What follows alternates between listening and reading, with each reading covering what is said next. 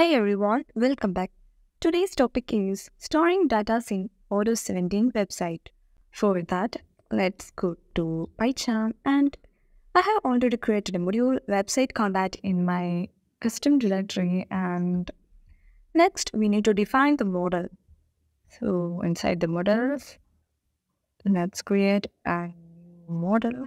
So create a new class website bio with a name website.bio and some fields, that is name, date, bio, and then import it in the init file.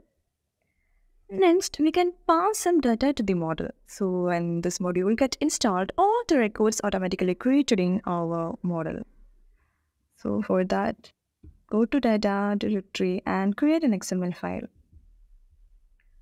So inside the XML file, we need to create some records.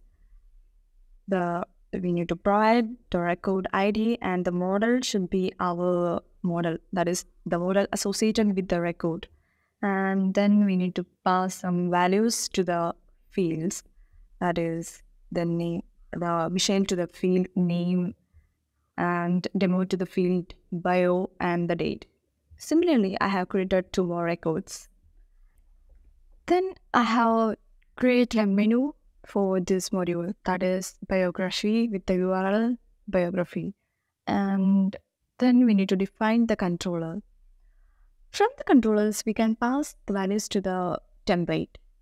So here I have created a new class website bio and created a new route with the parameters URL, that is biography, type as HTTP and auth as public, and website equal to true.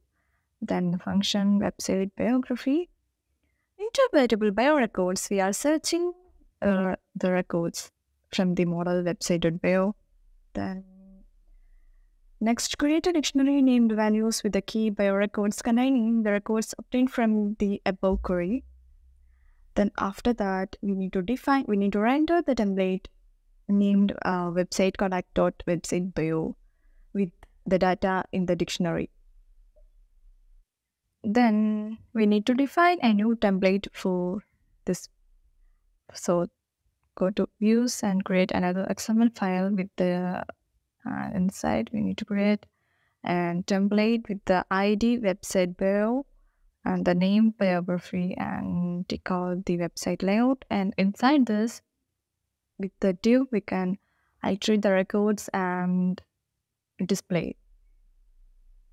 Next, we need to add all these files inside the manifest, and don't forget to add security for the model website bio. So after that, run the program and back to UI and update the app list